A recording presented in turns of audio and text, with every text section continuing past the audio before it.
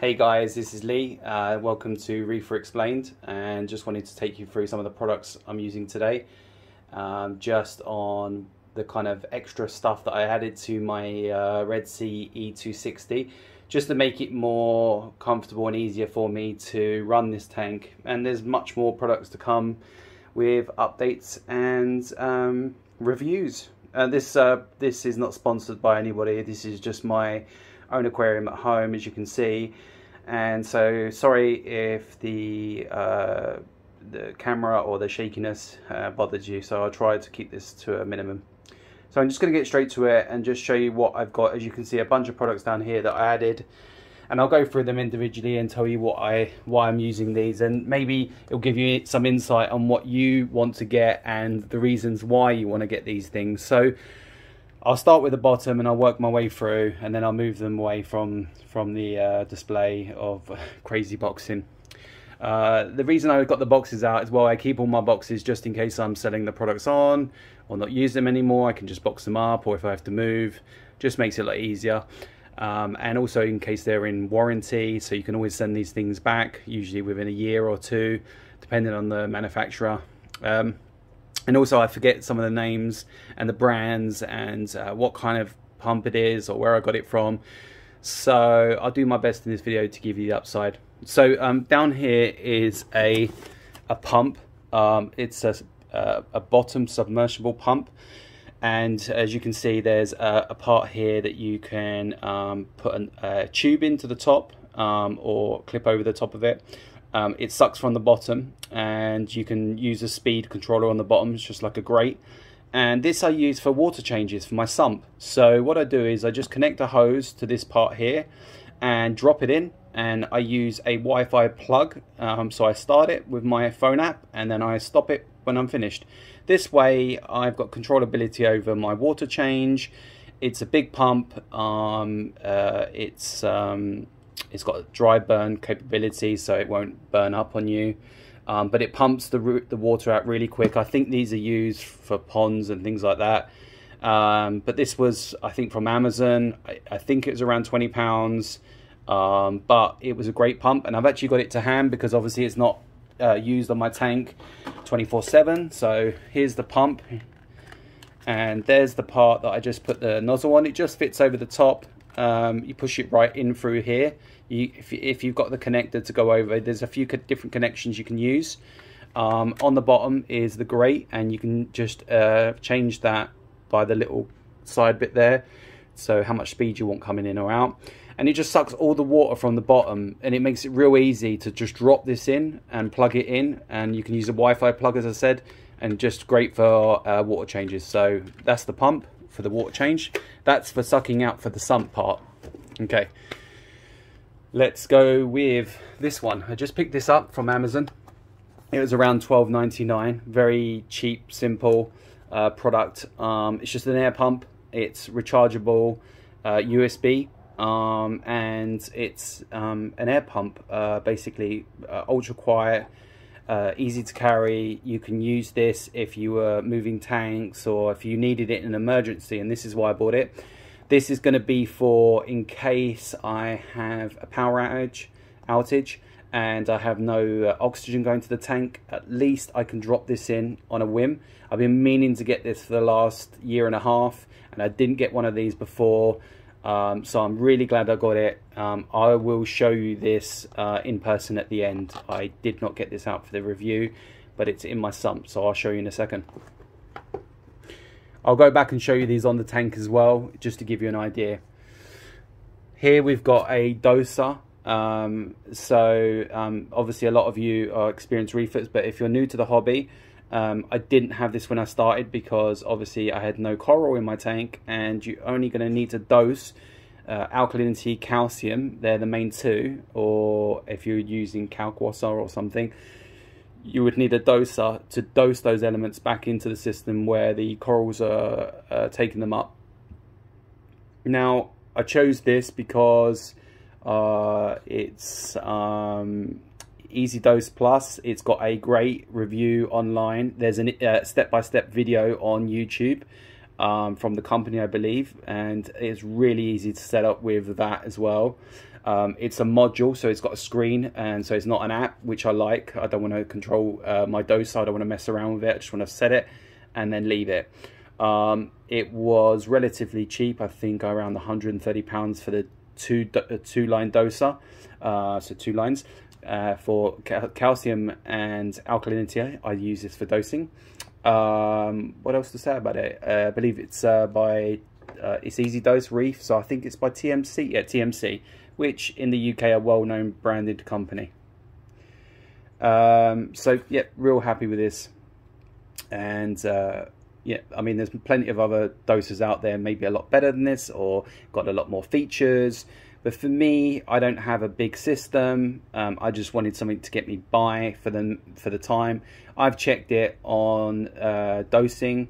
I've checked it on calculations, as in recalibrating it, and it's always fine. I do check it every couple of months. I should do it probably once a month, but it's a great doser. And if anyone's starting out for the price, it's a great little module. So that's that one. That's for dosing.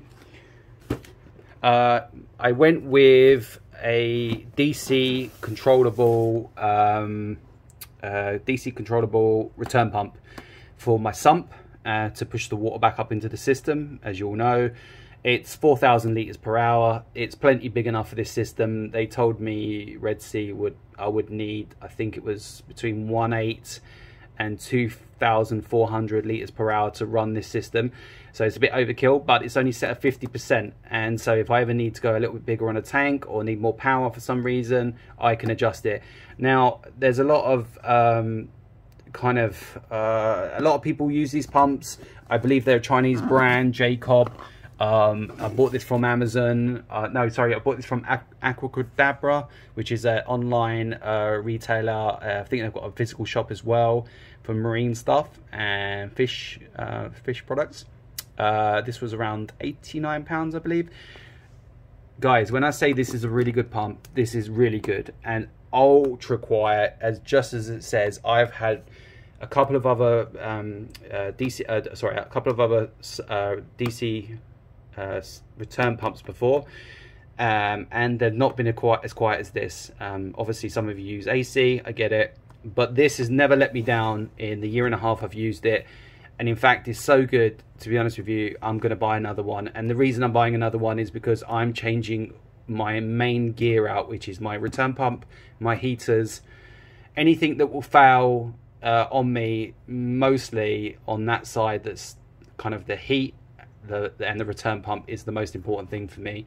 So I change these out every heaters once a year and the return pump every 2 years. So I'll probably keep the other one that I get of this exactly the same. I'm going to get it soon before they sell out or if they stop making them for some reason. Really well built, really easy to clean, and no noise whatsoever coming from this thing is amazing. So yeah, it's a thumbs up for me on the Jecod 4000. Okay, so everybody knows Vortech quiet drive pump. Can't say enough about this. It's an amazing pump. It's on my reef tank. Didn't really need it, to be honest with you, because I have enough flow from the main 4,300 litres per hour circulation pumps and my return pump, which is a 4,000 litre return pump. So this is just really for extra flow. I leave it on 3 bars now all the time. I don't use any of the variant modes, but I absolutely love it. It's so quiet, so easy to clean the wet side. You just turn it off, pull it out, unclip it, you know, give it a quick wash out, and you're good to go. And never let me down. The only thing is a bit annoying is they only give you a couple of pads. Let me just turn this around for you guys. Sorry about the shakiness again. So on here they give you, I don't think they're showing you on here, they give you some stickers for the cabling, yeah, they only give you a couple, and they seem to come loose after time, and I wish they could have fixed that so that in case the pump was to come loose, the dry side, it wouldn't rattle against the tank. But that's the only downside to this. But apart from that, this is amazing. This is not the wireless one. This is just the standard MP10, not the MP40, MP10. Oh, it says wireless. Wireless Capella. Oh, okay. All right, so this is great. Great product. Yep, I like it. All right, moving on. Deltec. 600i. It's a DC protein skimmer. I'll show you in the sump as well. I love it. It's a bit overkill for this tank. I wanted to get a 400 one, but they had sold out. It's got an emergency overflow built onto it, so in case the sump level changes for any reason. It's low power consumption, really quiet because it's DC, and this is one of the reasons why I got it. And it's a real small form factor in the sump. Deltec have been making skimmers for years, German company. They know what they're doing. It has a few bells and whistles. Doesn't have a drain for it on the collection cup, which is a real disappointment from Deltec. They should have done that. They do it on the 1000i, but yeah, for the price, it was very pricey. Personally, it was 340 or 360 pounds for this beast. I used to have a Bubble Magnus Curve 7, but this skimmer, for instance, runs in 15 to 22 centimeters, I believe, of depth. I don't know, but the other one that I bought needed to be between 9 and 12 inches of depth of water, and I just couldn't run it. It was making too much vibration, and I had to sell it. It was a shame. So this is a thumbs up from Deltec. Amazing. Okay, let's start from the top. We've got the thermal view by Reef. This is to check my temperature anywhere. You can just dial into the app. You can check the temperature of your tank. It doesn't control the temperature on this one. This is just the module, but they do the temperature controller, where you plug your heater into this, and it will give you it will keep your tank in line with those parameters, basically controlling it. I'm using a different controller because I bought it from the get-go. This was a visual for me. I wanted to see all the time what my tank was running at. When we had heat waves, we had some heat spikes, temperature in the summers in the UK, and I kept opening the bottom of the tank to have a look what the temperature was. It was really annoying me. Plus, I can check anywhere. If I'm out for the day, I want to know what the temperature is on the tank so I don't panic. It gives me updates if it's too low, too high. It sends off an audible alarm if it's too low. And I've noticed this when I'm doing a water change and I've stopped everything apart from a pump, and the heater's off because obviously I've drained the sump. So I've drained the main top of the tank where my heater is. So it's really good piece of kit. It is a little bit pricey for what it is. Just shows you what it is. It's got an app. It's got an audible alarm. It was around £88, I believe, something like that. It was expensive, but you know what? It was worth every penny, and I really like Reef. They've got some great products coming out, and I'm looking forward to getting there. They've got a salinity probe coming out, the same as this. So basically, it's just a probe with the plug. They're individual systems, and they all link to the same app. There's a pH probe that they do as well. I just like this individual, systems where you can buy them, add them. Yeah, you got more plugs to plug in, but it's a real neat little product and really small form factor. And you've always got the LED light on, so you can always see. If that doesn't bother you, for me, that's a must. So Reef thermal view to show you what the temperature is and monitor. Amazing. This is the H20 Guardian. A lot of you will know about this. It's from D&D company. It's basically preventing your skimmer from overflowing. You plug your skimmer plug into this. This plugs into your main sockets, and this little magnet goes on the collection cup. And then when it gets to that level, it will shut off your skimmer. So it will protect your skimmer from overflowing. It will turn it off when the skimmer's full. And this is a great product if you're away and you don't want the skimmer to overflow. For maintenance, it will shut off automatically. It flashes on the sides when it's setting up. It takes around, I think, 1.5 minutes, 2 minutes, and then it will turn itself on and then turn on the skimmer. So I love this product, and I would mention it to anyone. It's around £54, £57, something like that. H20 Skimmer Garden. Yep, D&D. This I bought recently. This is my TMC again. I didn't want to spend a fortune on this, if I'm being honest. And the one I wanted before, I thought it was Auto Aqua. They didn't have the brand that I wanted anymore. They wasn't making the pumps for them. You couldn't get the new one in this country. In the UK, it was in Europe or something. It was really annoying. So I went with by TMC Reef. This is the Reef Filter Nano Reactor 100. You can put carbon in here, you can put Roaphos in here, you can put Roaphos and carbon together. Just add another little sponge between them so they sandwich, so they don't cause any problems. The little pump is very good. Not noisy, but make sure it's not touching anything so it doesn't vibrate against anything. It hangs on to the sides of your tank. On the you know, so you can hang it anywhere you like, and I'll show you where mine is. Would I recommend it? Yes, hell yes. It was very cheap. I can't remember the price on this actually. Might have been about £70 or something like that, maybe a bit more. But TMC again, yeah, brilliant product. Really clean looking, nice white, great product. Here we've got the heat and cooling temperature controller. I bought it from a product on Amazon. You'll get the plug socket, UK 2-prong for heater, your heater and your cooler, so your fan. You'll get the unit, you'll get the probe, and it's plastic, so it's reef safe. It's not got a metal probe at the end. It was around £30. It's made by this brand here, if you can make them out. I'll show you in the tank in a sec. Again, Amazon UK, check it out, amazing. That's by that brand there, really good. Don't listen to the reviews, they're really good. Just make sure it's checked and you check out the temperature. Running my V2 50. This is what I started with because it was cost effective for me, and I was starting off the tank with buying all the stuff, so it was really expensive. 50 US gallons, up to 190 litres of water per day made. It's a little bit slow, around 25 litres. I think takes me around 4 hours to make of fresh RO water. Now, let me just show you this. You get the 2 canisters, which are the micron filters, 5 micron I believe, for the main one, which is the filter, and then the carbon. On top is the resin and the membrane. I'm running two resins on top, which was advised by Bulk Reef Supply. Yeah, they're an amazing company, and they give you a lot of insight. So Bulk Reef Supply, check them out guys, they're really good.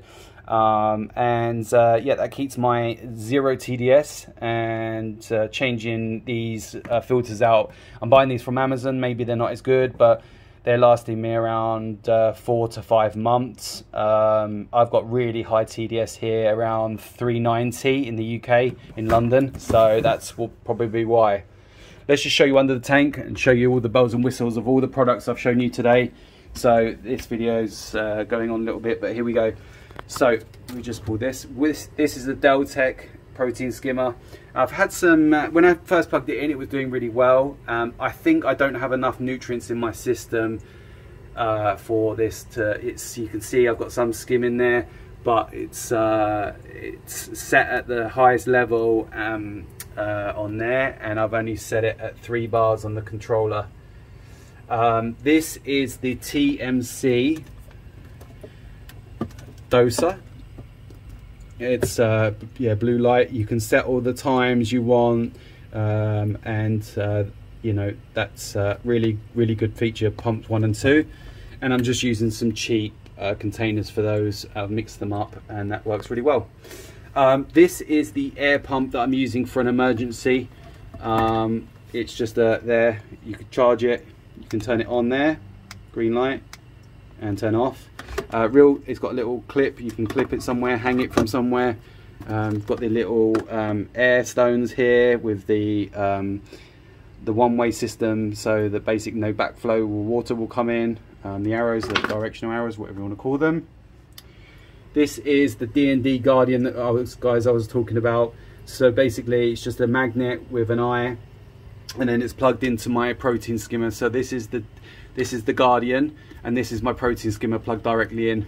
So amazing. My TMC 100 reactor, as you can see here, has a little pump underneath it, just clipped underneath right on the bottom of it, and you can turn the top of it to show how much water is coming out of the reactor, so you can turn it down or up. The one at the back here is the this one here, that's the return pump, the Jecod 4,000 liters per hour.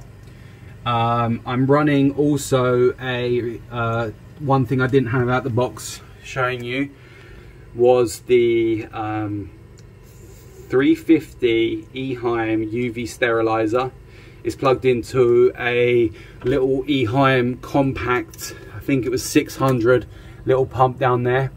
Again, I didn't show. And this is really good. The only thing is that there's a lot of vibration from the compact 600 pump. So if anyone's got a suggestion what pump to use for that, that would plug onto this, would be enough flow for it, then let me know. That would be great. But it's a good UV sterilizer. We have the quiet drive controller set at 3 bars, as you can see, just about to see that. What else? Here is my temperature controller. So 78.6, that's the temperature right now. It goes up to 79 max. So when it drops to 78, I think it's 78, the controller will kick on. It will go up to 79. It will click off, and then when it drops back down again, when it gets to 80, then the fan will kick on. So the fan is plugged here into the controller. This is the heater, obviously, and this is the fan that I'm using. Again, the box I didn't have for it, but it's a 6-speed fan. Clips on nicely. Very high powered for £20 from All Pond Solutions. And to be honest with you, not digging at JHL. I think they're a great company and everything, but I bought a fan from them. It was not much more power than this, and it was about 100 and something pounds. It was a lot of money. I think it was nearly £200 at the time. I can't remember. I sold that on eBay because it just wasn't worth keeping. It was bulky and didn't have a lot of power for it for the price. The Jecod 4,000 liters per hour controller up here, which is the same as my Deltec pretty much. And I think I've shown everything in here, just using the standard filter socks with some floss. Anyone's got any ideas about the Deltec skimmer? You can see my water level is just underneath the black line there on the tube, and I'm trying to run it not too high on the bars because people keep saying that you need to have it just at this boiling point where the bubbles are bursting, and then you'll get skim. And it does skim when I get nutrients in the water when I feed and things like that, but apart from that it's just not doing what it was doing before. You can see I've got loads of tiny micro bubbles and they're just popping at the top there. So unless I need to bring up the pump more or down, I'm not sure. But I'm still playing with this. It was working amazingly, and I love this. I love this skimmer. It's so quiet, so quiet. And don't forget, I've got the skimmer going. I've got the reactor going. I've got the UV sterilizer pump going. The return pump going. There's a lot of stuff happening in this sump that make this noise, but you can barely hear this. And yeah, amazing. Might be too much air or maybe the pump's too high, but it's only on 3 bars, so I'm really at a loss. I've cleaned it out and everything, but still seems to be a wet skim most of the time for me at the minute. And as I said, nutrients in the water column might be a problem on that factor. Let's go up to the top. I'm going to show you what I'm running up here so you can see from the box in. This is the Reef factory thermal view. It's always on. It's amazing, and I can always see it from where I'm sitting, so I don't have to look underneath. This is my automatic feeder. It's a USB charge, and you can set different times and day and things like that. I use that when I go on holiday. Otherwise I don't really try to feed a lot of dry food. The last thing I'm running was, I didn't have out the box, was my heater just there, you can see it. And it's a 300 watt TMC V2 thermal view heater. It does an amazing job. And again, I'll change that out once a year, just for precautions in case it breaks or something. It's got a plastic body, and I think it's not touching anything in there, and I've got drip loops on everything. So guys, if you like this video, you like my crazy boxes that I got out for you guys today, just to show you where I've got them from, what the actual brand is, you can see from me posting it. If you like this video, please give it a like, a thumbs up. I'm going to show you more videos on all my testing stuff, all my other stuff that I'm running, and more product stuff to come soon, and obviously my display tank. Thanks guys, take care.